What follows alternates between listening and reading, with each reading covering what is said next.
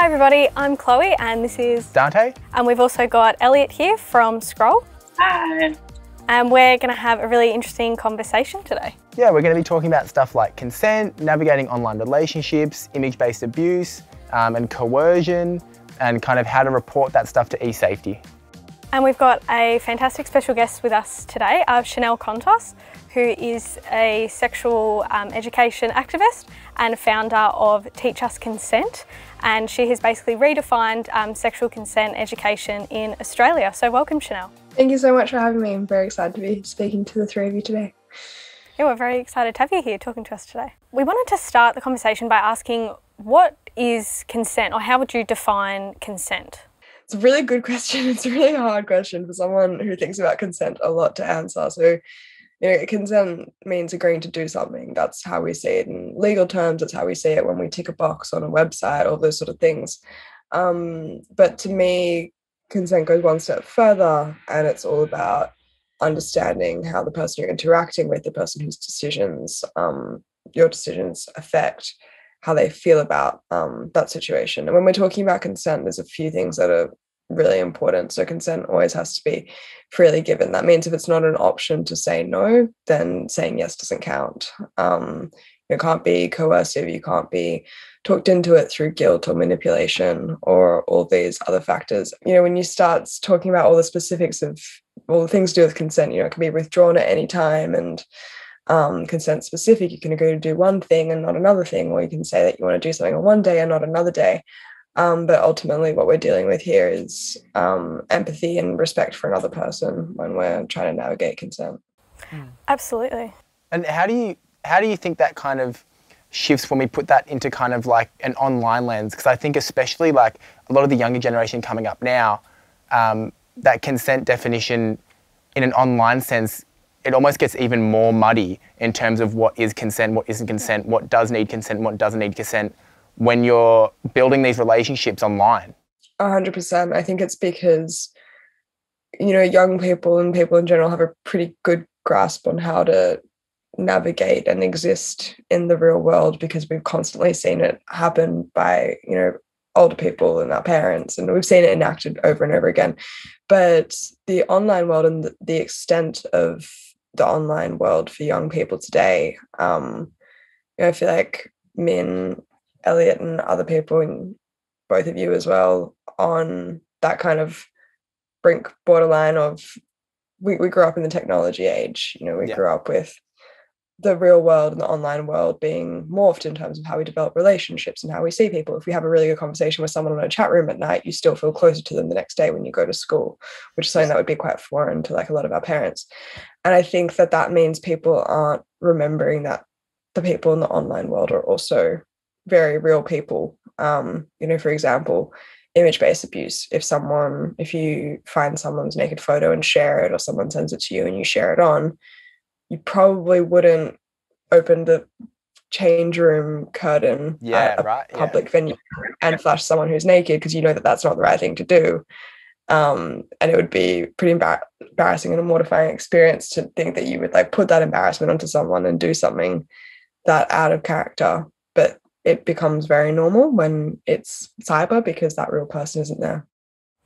And how do you think it can get a bit muddy, as Dante said, and a bit tricky navigating consent online, and especially through images? Like you hear a lot about people taking, upskirting or taking photos of people on public transport, or airdropping them sexual photos without anybody's consent or even consent to receive the photo in the first place. So in that sense, how do you think that talking about consent can really help that conversation and that dialogue? 100%. Just to add to that as well, like unsolicited dick pics is like a massive, yes, exactly, a massive aspect of that, especially with Snapchat and stuff like that. And yeah, I think that the problem is it's good that we're doing it right now, but we're not often enough having these conversations. They're not in the public sphere. We haven't, the way that we have official curriculum and the way that parents think they need to speak to their kids and all that sort of thing, it hasn't really caught up fast enough with how quickly things have changed and how quickly they continue to change. I think that people forget that how we enact respect and how we expect to be treated in day-to-day life is just as important in the online world, given that it does have an impact on very, very real people. We need to fix that by education and changing norms, and not kind of letting the internet be this crazy wild, you can do anything on it. But remember that when there's a username attached to that, and when there's a person attached to that, that these are actions that are real. Yeah, absolutely. 100%. And how do you think that the idea of consent for some people can often shift when in a relationship? Because it seems like consent can sometimes be only spoken about, in terms of one-off interactions with somebody. Whereas in a relationship, when, say, you are committed to someone, expectations can, they change. So how do you think that conversation affects how we talk about consent? Yeah, I mean, one of the big kind of like pushbacks in this movement was like so often old men being like, what? So I have to ask my wife if I want to have sex with her every time I want to have sex with her. And it's kind of like, well, yeah.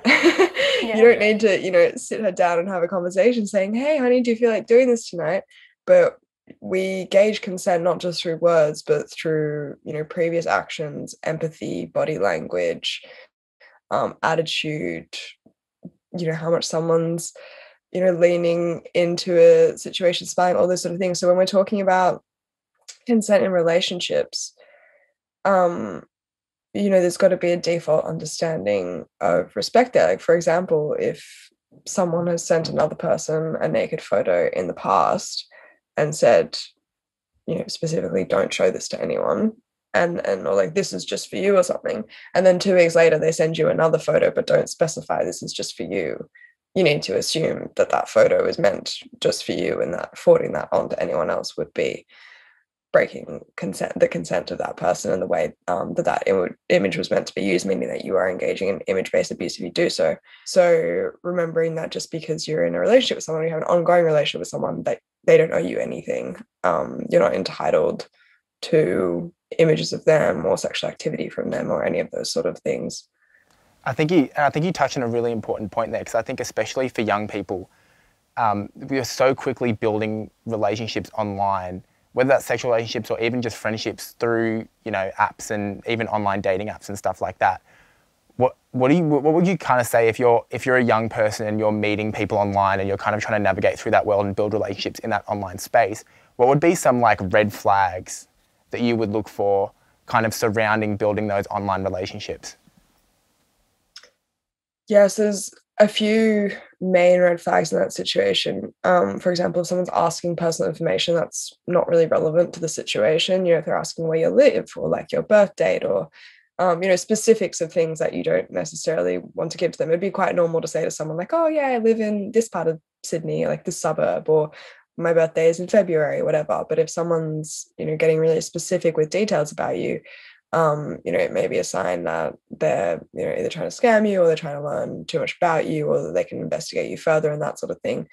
And also if someone's, pushing your boundaries in terms of comfort, like if you're meant to meet someone out, in a public safe place at a restaurant and they're saying, no, come to my house instead for the first time you meet them, or if they're pushing to get information out of you, that may be very intimate and personal, that feels nice to share, because it's nice to have these online relationships and create connections with people that you haven't have that sort of like friendship feeling in an online world.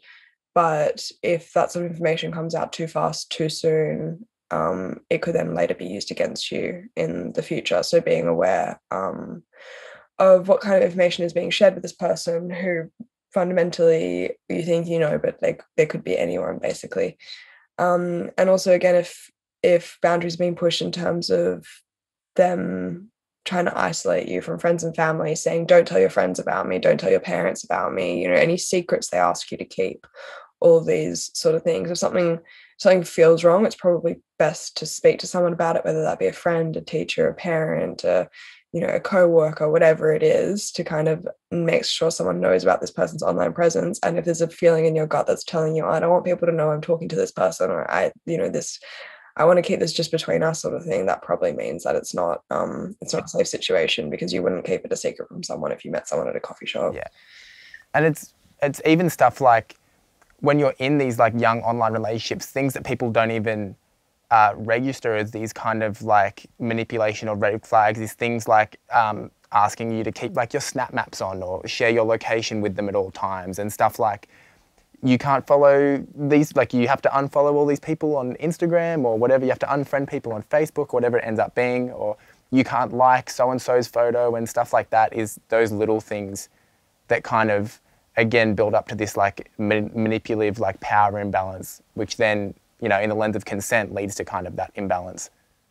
100%. I think because of a very kind of romanticized view of kind of like Romeo and Juliet teenage love sort of thing, and this kind of like, oh, super intense, super controlling, lots of jealousy involved, you know, all of that sort of thing.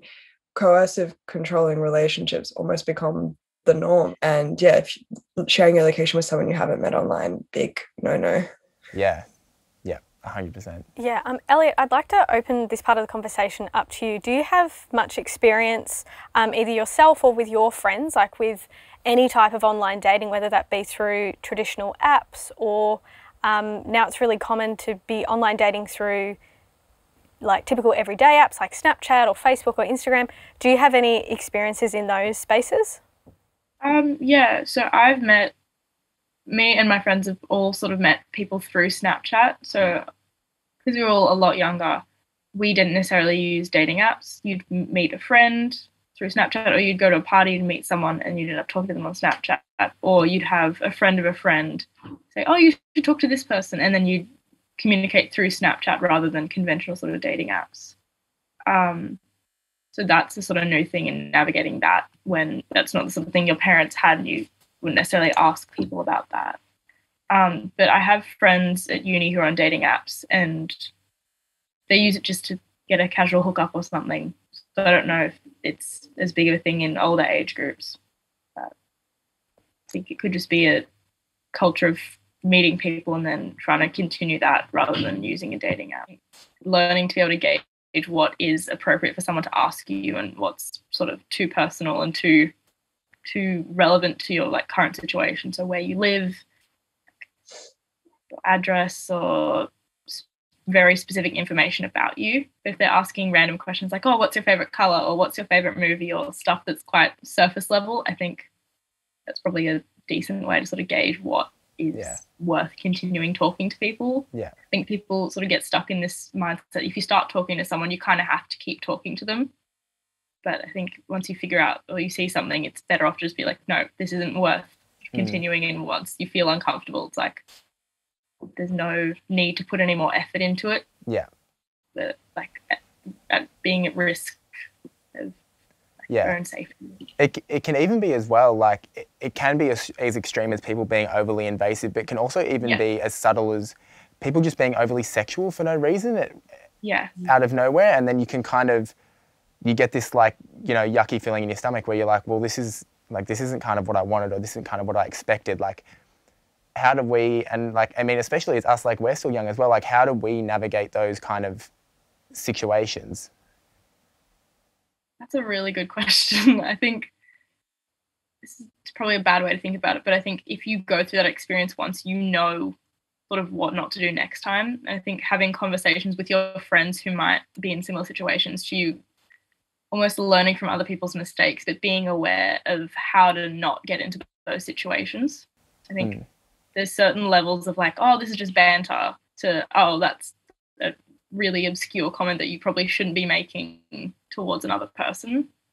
I think finding the fine line between the, oh, okay, that's just a funny joke that they're making, or that's something that makes me feel really uncomfortable. I think you're right. Like running it by your friend group is such an important kind of step that kind of gives you, because if you think you might be like, this is okay, and then you might run it by your friend group and they're like, that's like a little bit, and then it gives you that like safety barrier. So I think it's like creating that conversation and kind of talking about it in that way is really important. I was just going to ask Dante, have you had any experiences of any type of, you know, online dating, casually or not, but any red flags that you personally kind of look out for? I think that like a big one when you're kind of like online dating, and especially when you're navigating relationships in this online space, is that it's such a it's almost like it's live all the time. Like it's always you're always on, and it's not like you see someone and then you don't see them. Like it's always on. And I think that navigating boundaries when forming those online relationships is really, really important. Like whether that's because manipulation can come kind of in the smallest ways, even as just as, oh, like you didn't text me in 2 hours, like what have you been doing? Like you must be da da da da, like all of that kind of stuff, and kind of like navigating what the boundaries are within your relationship and kind of where your time is going, and kind of like navigating that trust as well is like really, really important, I think. Yeah, absolutely. Chanel, were you going to say something about that? I was just going to say that the good thing about the online world, whether it's a dating app or Snapchat or, speaking to someone, even if you don't think it's a situation that you're talking about dating and then suddenly it becomes sexual, is that there's the block function. And the good thing about the online world is that, unfortunately, lots of feminine identities are socialized to be very bad at saying no and always saying yes and being nice and laughing things off and whatever. When you're in person, it's a lot easier to do those sort of things. Like someone made a really creepy comment. I opened my bag the other day at a club, and someone looked in and saw a condom and was like, "Oh, you're ready to see me tonight?" And I literally just froze off and was like, and just walked away. It was so awkward. But if that was online, because I am in control, I could press the block function and be like, "You're gone now." So yeah, I guess just remembering that's it seems really extreme to block someone, but it's completely normal. If you've never met someone in person and they're making you feel uncomfortable, you have that right to remove them from your life. I think it's really important as well that when you're in that online space, that you understand how much power you have to control your own online experience. We almost have more power than we think we do in that kind of online space, where you're not a victim of having to be there and stand there and run or walk away physically. You can do all of that stuff with a click of a button and kind of separate yourself from a situation and then go and have a conversation with somebody, which I think is really important to acknowledge and embrace how much power you have over your own situation. Yeah, and there's no immediate danger because they're not there in front of you and you have the space. But yeah, and of course there's also the eSafety Commission if things escalate or if they start contacting you on different platforms. Yep. 100%. Yeah, I'd like to touch on what you said before, Chanel, with that anecdote experience of someone making a really sexual comment that was completely unwarranted and unsolicited. And I think that's a really unfortunate, there's been a really unfortunate shift in the culture around dating and just general interactions in person and online.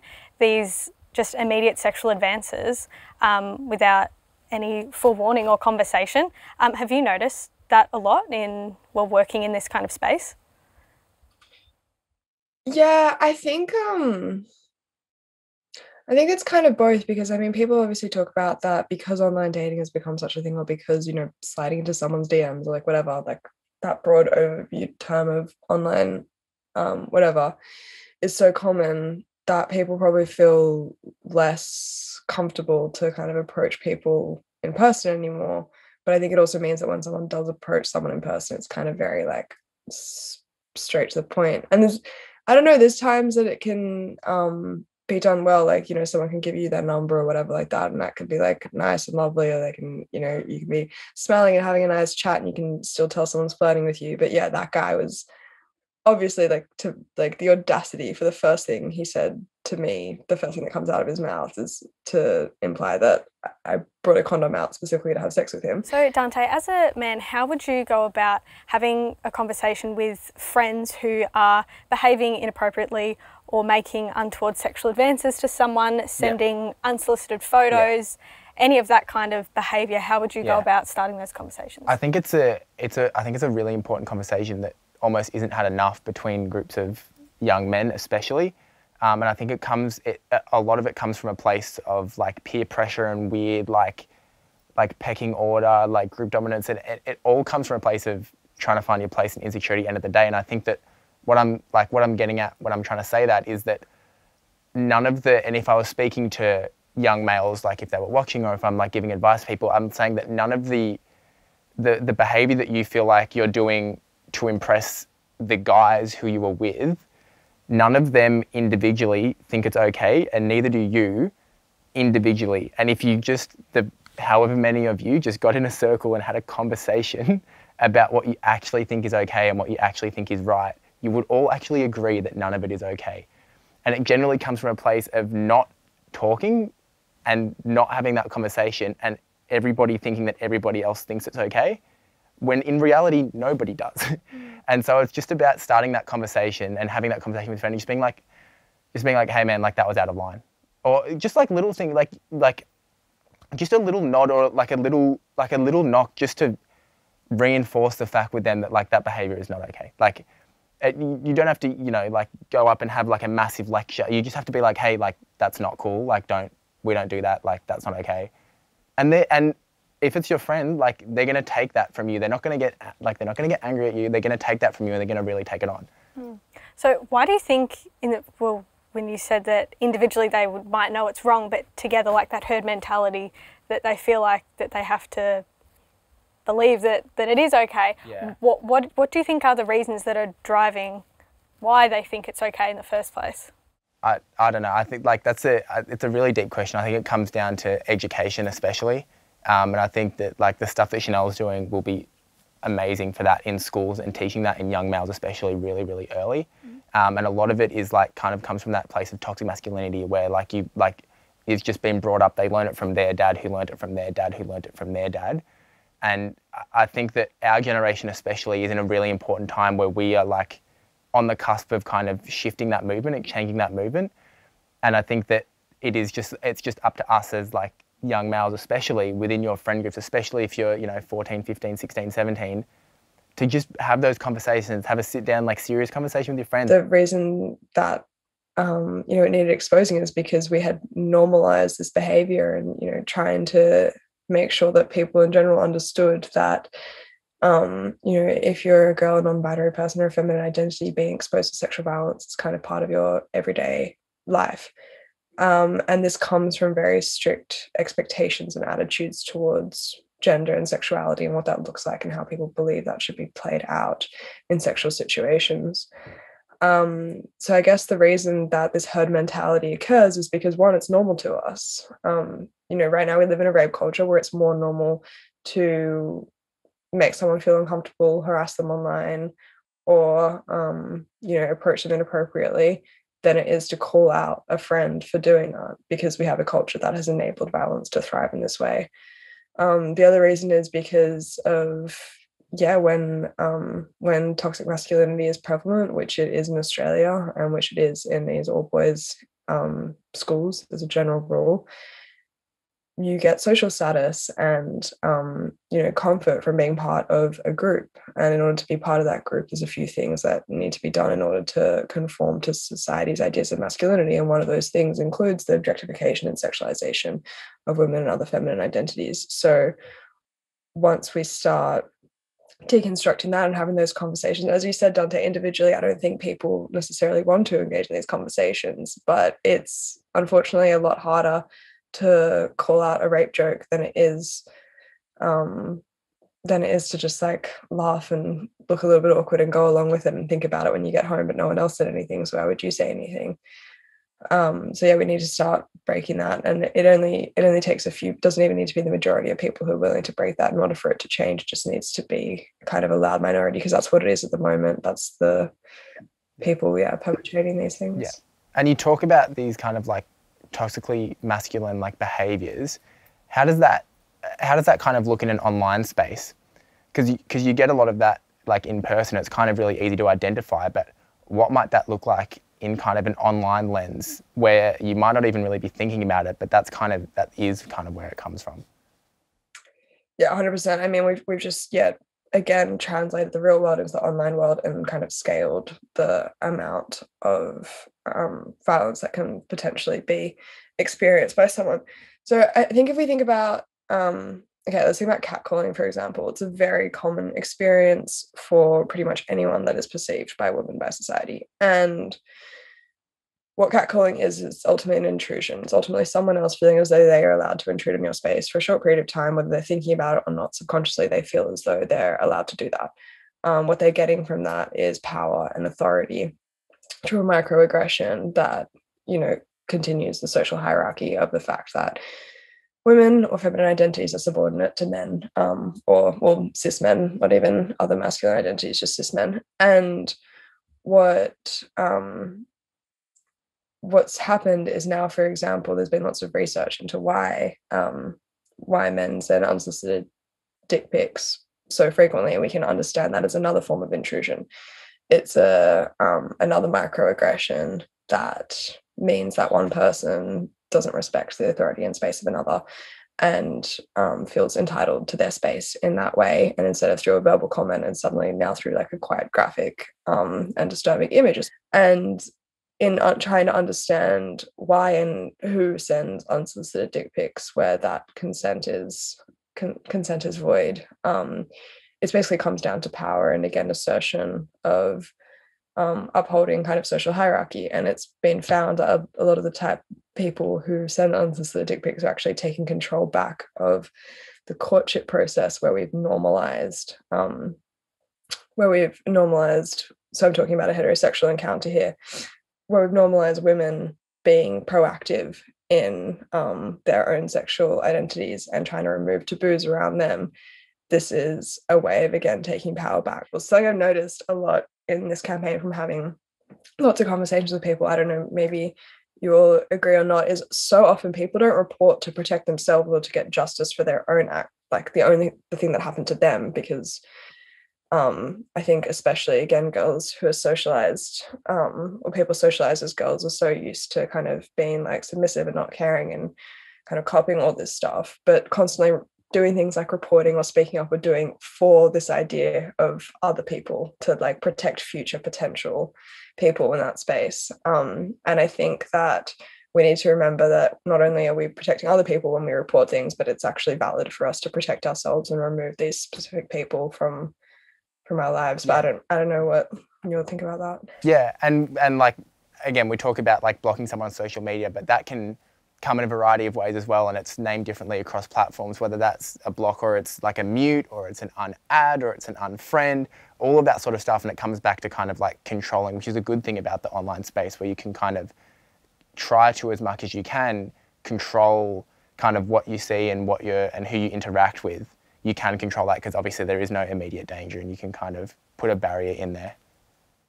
And that goes one step further as well for, you may not need to block someone, but it may be good for your mental health. Like, it doesn't need to necessarily be something that's, a like active abuse for you to decide that you need to tone down your interaction with someone. Yeah, and I think it's a good point that you raised there about reporting or talking to someone about any instance of anything that makes you feel uncomfortable. I do think it is a common thing that people feel as though that they will be judged, or they'll be shamed or criticised for their actions if they come forward. And especially if it's about something sexual, talking to someone that you trust can be really, really difficult. So how would you suggest people go about finding someone that they really trust to seek help?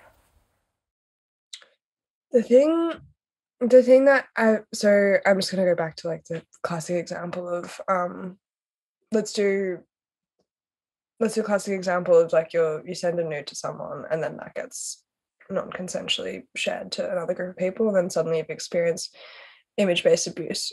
I think we need to, as a society, start flipping the problem on the person who originally shared that image and talking about. But what we need to start focusing on is when consent is violated. So when when those images are sent on to people, because so often I'll speak to mainly young girls and they'll tell me, the way they describe it, they're essentially describing coercion to me without knowing they're describing coercion to me. They say, they said they would break up with me if I didn't do this. And I'm thinking, well, it's not your fault you sent that photo because you were coerced into doing it. And then now that it's been sent on to a whole group chat of people and everyone in the school's seen it, they feel as though they can't report because of shame, because their parents probably potentially won't understand why this photo was ever originally sent in the first place, because police have to get involved because the online pornographic content and all that stuff. And these conversations happen in the UK, and I always feel so helpless because I don't know what I can tell these people, because if they do report to teachers, they will be police involved because it is a serious issue. But in Australia, it's so refreshing to be able to speak to young people about this, because the eSafety Commissioner's Office has tools where you can report. You can report to them, which means if you have no one in your life that you want to speak to about this situation, even though I really hope that everyone does. I mean, I think if I was 14 and this happened to me, I would have been absolutely mortified. It's important that everyone knows that they have that avenue to go down if they're experiencing image-based abuse, or if their friends experience image-based abuse in any way, because although most people have friends to go to, sometimes you're also just as uninformed. Yeah. And I think it's important too, because we've talked about this in some of the other stuff we have done with eSafety, is that for image-based abuse specifically, you don't have to report to the platform. You don't have to, there's no middleman. You can take it immediately. You can take it straight to eSafety, and they can work on it from there. And I think it's really important to note as well that image sharing doesn't even have to happen before you take it to eSafety. And like you were mentioning with coercion or threats or blackmail, that all is covered and you don't need to wait for that, and you can take action. And so I think that's really important that everybody is aware that there is something like this that exists, and that it can, you don't need to wait for it to get to image-based abuse for you to take it further. So Elliot, I'd like to talk to you a little bit about this. Have you had any experience yourself or with friends that have been coerced into sending any kind of sexual image to someone? Not that I know of, but because of being friends with people who are girls and who experience that sort of stuff, there's a lot of shame around that. So there probably is at least one person I know that has experienced that, but due to the shame in society with that sort of stuff, I haven't had any of those sort of conversations with my friends about that. But I think if having more conversations about that sort of stuff will make it easier for people to be able to talk about it and be able to get help in those situations and understand what they're doing. And with the work Chanel does, all of the infographics and all that stuff allows people to know more about the situation that they've been in and be able to process what's going on and then help other people know what's going on, and sort of the cycle of understanding what's happening and how to sort of stop that with other people, I think. Absolutely. And I think it's important to note that with eSafety, in terms of reporting to them, you don't have to wait for there to be any kind of image-based abuse. If you're being threatened to send nudes or pressured by someone to send any kind of illicit content, you can report it directly to eSafety, which is really, really important for young people. So I think that wraps up our conversation for today. So thank you so much, Dante, and for Elliot for joining us, the Scroll team, having a really important chat about some really important topics. And also I want to say thank you to Chanel for joining us today, taking the time to have a conversation with us about some really important topics, and for her to share the amazing work that she's doing for everybody in Australia. Thank you so much for having me here today. It was so great to speak with all of you about this. Conversations are really important in this space, and young people are disproportionately affected by instances of image-based abuse, with 2/3 of reports that go through the eSafety Commissioner's Office being from people who are under 25 years old. So everyone make sure that you go out and have a conversation with friends about what you heard today and what you've learnt, and start to remove those taboos so that we can keep each other safe. Bye guys, thanks for watching, bye.